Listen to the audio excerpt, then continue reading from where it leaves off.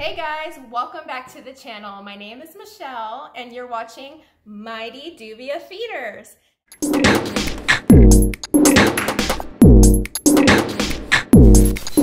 Hey, I'm so excited to share this video for you today. Some of you guys have been really waiting. You're like, do oranges really make dubia roaches more prolific? So hey, let's get into the video, but before we do, I just want to say this is a series, and so we've done this experiment over several months. So December will be our last month. We are in November, we're in Thanksgiving week, so this video is going to be short and sweet. If you want more details on how we're running this experiment and the experiments yet to come after in the beginning of the year, I think we're going to do heating next, and we're going to see different kinds of heating methods and see what works. And we're going to have a control one, and we're going to have one that has a certain parameters of the dubia community saying, hey, you need this much heat, this degrees. We're going to figure it all out, guys. We're just doing this so that you guys can be helped, and that we can figure out, hey, are these myths or are they actually true?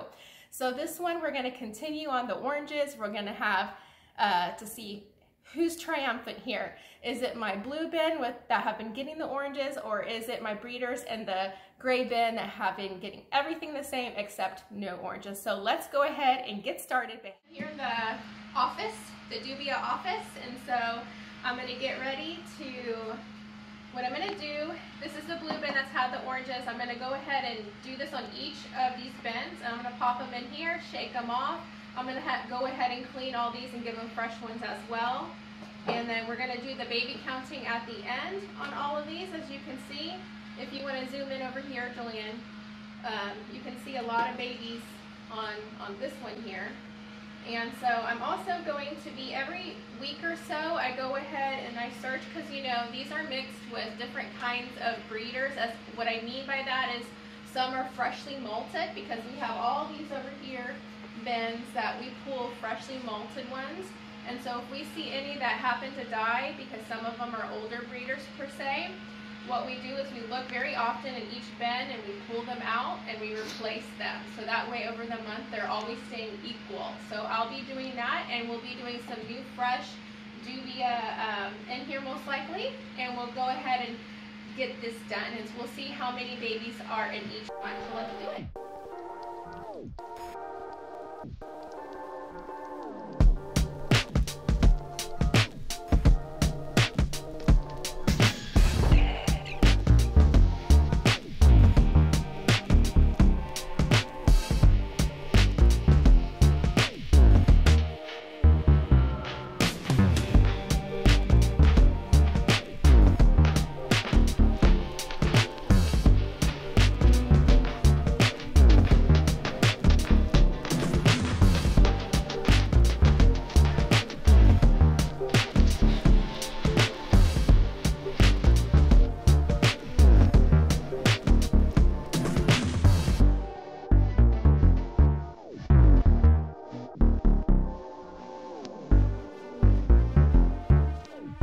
Okay guys, I have went ahead and cleaned out this gray tub.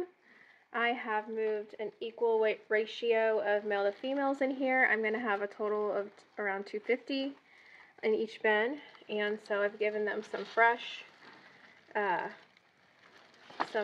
egg crates, and this is the harvest from this bin. This bin did not have any oranges, and this is what they gave me this month, and I will go ahead and count these all up, weigh them actually at the end of this video.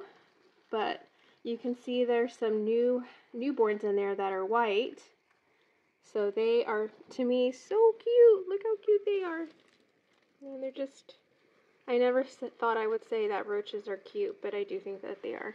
Little baby roaches, so cute. But yeah, they just freshly live birth, and so they're that light white color. Okay guys, this is the blue bin, and I'm going to get to sorting these guys.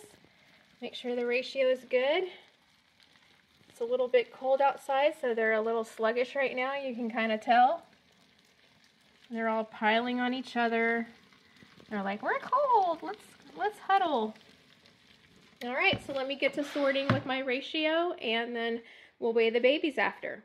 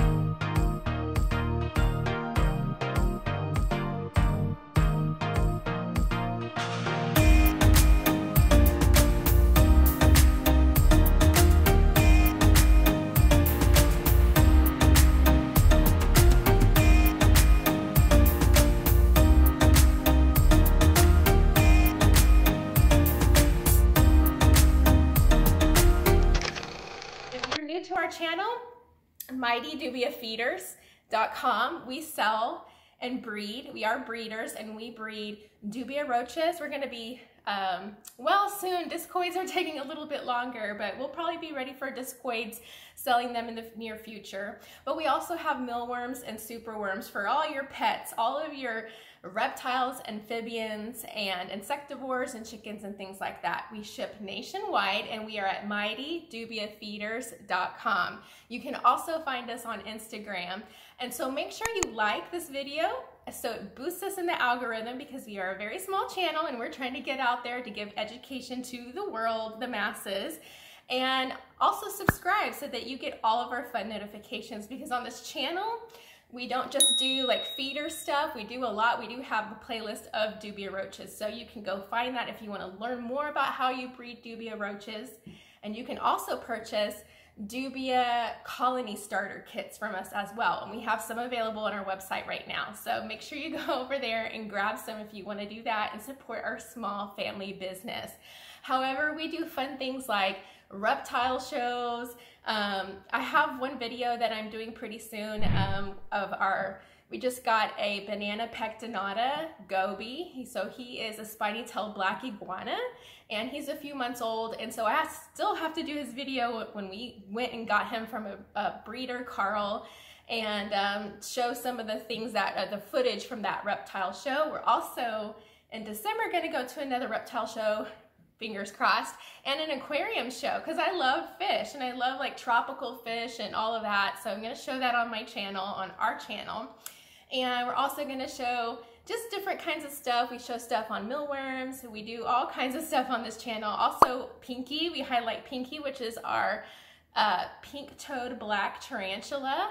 And pretty soon I need to clean out his enclosure, and I'm going to be a little nervous. Maybe I'll try to hold him for the first time, him or her. I don't even know what it is yet, but we need to clean out the enclosure. So hey, if you like things like that, we're not just a dubia channel, we do other things here. Make sure you check out some of our playlists. But let's get going and let's see the result of this month of November, with one last month left for 3 months total. All right, let's go. Guys, here we go. November's harvest of these Dubia bin experiment. This one right here is the blue. We're going to weigh these out in just a second in grams. Don't mind my dog barking in the background, sorry about that. And this is the gray. This is the one that did not have the oranges. So we will see which one is. We're gonna start with, let's start with the gray. So I'm gonna have it zeroed out. I'm gonna be doing it on grams. So I'll get my helper to help me. Just make sure you just get them all in there, Eva.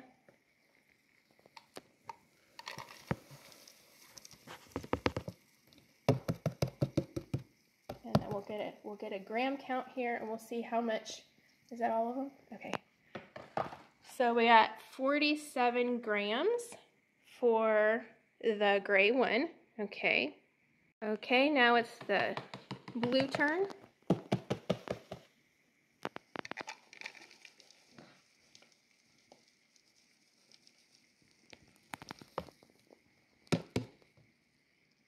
There's one up here. Little scragglers. All right, so that one was 47, and the blue is 66 grams. So, wow. Okay, so the other one's 47 and this is 67. So it looks like the oranges. So this has been the second month. So next month in December, we'll do one more harvest video. But so far, the blue bin is winning with the oranges. So isn't that interesting? Maybe this myth is true. But we'll do one more for a total of 3 months. And this is 47 grams without.